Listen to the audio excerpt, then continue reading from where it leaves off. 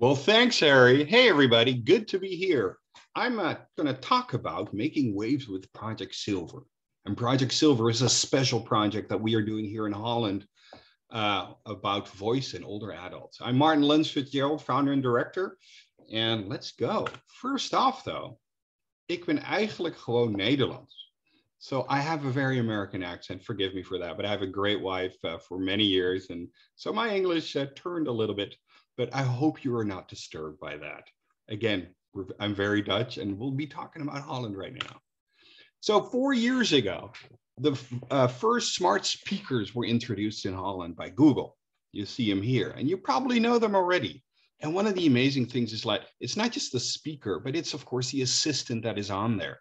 And then back then, we thought we knew a lot because we had the data from the US where it was already running for a while, that people were mostly listening to music, checking the weather, asking questions, setting a cooking timer. I mean, that's what I still do myself every day. But there was something that we didn't know. And that is, what is the impact for older adults? Because for the first time, there was a new channel, a new interface where you didn't have to learn anything. You can just talk and the thing would do what you said. So that was something very special. So 4 years ago, together with the Dutch older adult organization, the ANBO, with Google, with the largest insurance company, as well as the government bank, the Ministry of Health and Wellbeing and Sports, we started exploring what does it mean to have a voice assistant available for such a low price for everybody. Is that something that we could use as a society? Is it beneficial for the older adults, for anybody else? So what we did is we started out doing research through the ANBO, who had a great database of older adults. We had 3,500 people fill in a quantitative survey. And over 15 people participated in a qualitative research of over 2 weeks, where they used the voice assistant, the smart speaker, and wrote up all their insight and experiences. And we had amazing results. Not only did we learn that 1 in 5 already had talked to a device, so it wasn't even new to this user group, but we also learned there were many questions about how to set it up, that wasn't addressed well, and that Google had to really pick up their game. Yet the impact was starting to become clear because Google Home changed my life, said Han, 81 years old. He has a bigger sense of security with that thing around him. Can you imagine that? One of the other things that we learned is that when you are alone and you can say good morning and you hear something back, even if it is automated, you get a little bit less of a feeling that you are lonely. So we knew this was really impactful. And which by chance we found out, we were actually the first organization or the first research to happen in this in such a manner. Nobody researched older adults and the impact of voice. And the Dutch newspaper picked it up. So we really had a nice wave of, somebody or people understanding like, hey, voice, smart assistants, smart speakers have something meaningful for the older adult user group. What we also learned is that almost 75% uses a smartphone already. So there's a very good digital usage, if you will. Almost 70% uses smart tech in their home, like smart meters, TVs, a little bit less the Chromecast, smart thermometers, and Sonos, thermostats, excuse me. And 1 in 5 already controls devices by using their voice, as said. And they have a large expectation. So there was a huge opportunity. They wanted to plan routes, which wasn't available back then. They want to look up more information, set alarms, reminders, et cetera, et cetera. Many things are now available. So this research, if you are interested, is available at projectzilver.com. One of my personal biggest takeaways back then, working with this user group, is how ignorant I was, how many bad prejudices I had regarding this group. I thought when you're 65, it's over. I'm 51 right now. So, hey, I'm getting a little bit more insight too. But such a powerful user group, so diverse, so willing, and for the first time now, they have a technology literally that talks to them, that they don't need to learn anything. That is, easy to use. So for the first time, they're with it. And that, I think, was such an important aspect. Another important thing that we were able to do was when COVID started, because we had so much good data about usage and the positive impact, we were able to convince the Hardware for Good Google program to donate €500,000 worth of Google Nest Minis, 10,000 devices. And we expected to give them away over maybe a week, maybe 3 weeks, maybe even months. Within less than 72 hours, they were given away to older adults. We checked who they were given away to. And one of the key things tactically that we did is we targeted users, and we asked the users, give this to your dad, to your mom, to your older adult neighbor, et cetera, help them install it so they will be able to use it. And that was really impactful. It was so impactful that we saw 40% uplift in monthly active users, 65 and over. And over 73% of the users, of the participants that we surveyed, because we asked them if we could, they agreed with the statement that Nest Mini added to their quality of life.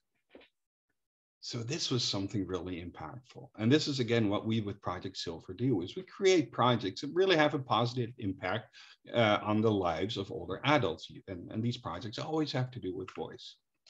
So what do? Basically, they do what everybody do. They listen to music, weather forecasts, listen to the news, control smart devices, et cetera, et cetera. And this is, of course, a great opportunity if you're in broadcasting, if you're a media company creating news items and things like that. If you create music, you want to use this new medium. It's not just for health. Just to tease a little bit here. And yes, you can do many things with home monitoring, et cetera, but those are very specific. Now I'm talking about the channel in general.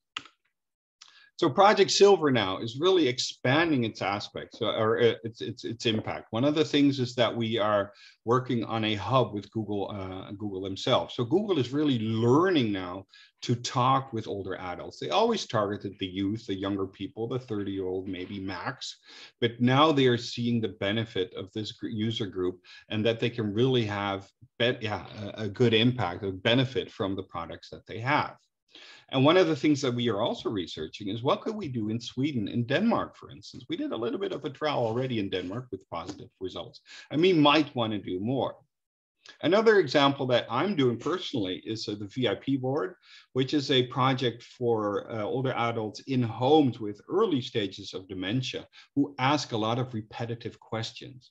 And what you can do, of course, is when they ask repetitive questions, you can maybe automate the answers, because if they do not get an answer soon enough, they get unruly, maybe, and that's not a good thing for this for these kind of people, for these kind of patients, maybe, if you will. So, for instance, imagine somebody asking, "Where's my car? Where's my car?" When they see the car in the image here above me, they press the button, and a sibling will say, "Oh, the car is in our garage very safely, Dad. Don't you worry. Hey, how about you read a book now?"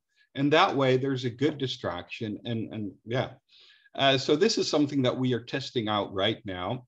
Very interesting to see the first results. One of the key things is that it's offline and doesn't need Wi-Fi, because that's currently not really available in the older adult homes, which is logical, because that will become available when you and I will go into a home.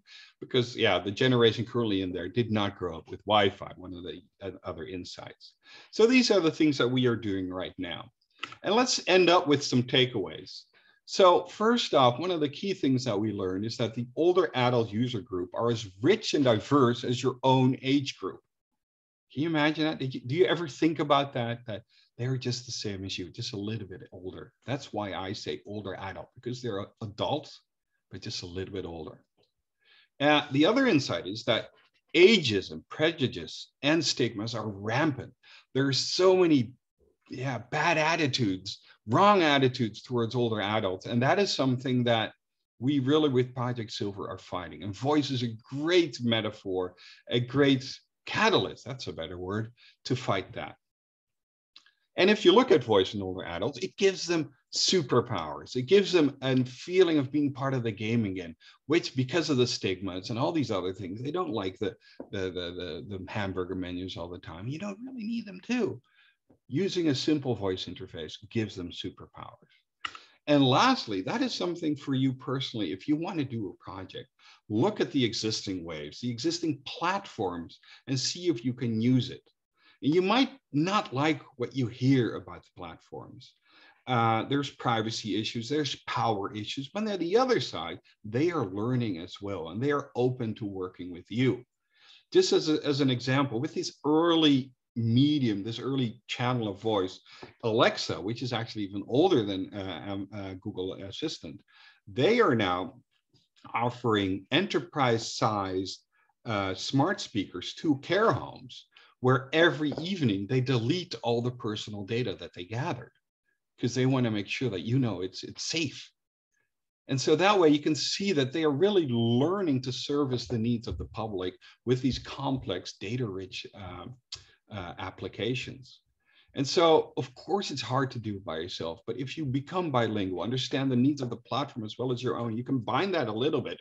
Again, what we do with Project Zilver, you can make probably a bigger impact because they have the technology, and sometimes it could be a ways to develop it yourself. So I hope with this talk, I inspire you a little bit to start using voice in your own environment for older adults, with older adults. I hope that if you want to, I can help you a little bit. We are keen to start some projects in Sweden and maybe some other countries, because I think that voice can be of such a value for older adults. Maybe not even think, no, I know it. So thank you very much, everybody. Thank you, Harry. Thank you, everybody in the room. I hope you have a great conference. Bummer I couldn't be there, but hopefully next time I will. If you have a question, feel free to contact me. Here are all my details. Take a picture. Maarten@projectzilver.com. And of course, that is also where you can download all the research that we have and everything else that you might need. So thank you very much again, everybody. And I hope to see you in person at some time or the other.